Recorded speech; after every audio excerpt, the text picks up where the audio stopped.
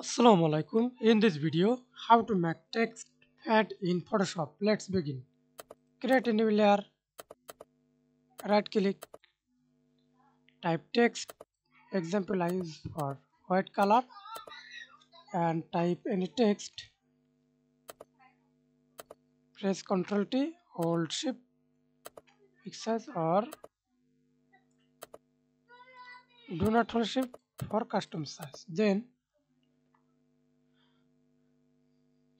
click the effects, gradient overlay. Select the gradient menu, use transparency gradient, double click the plate, use the background color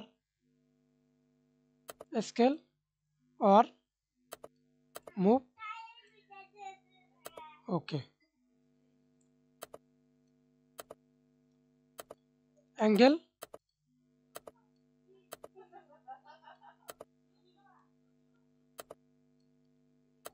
OK.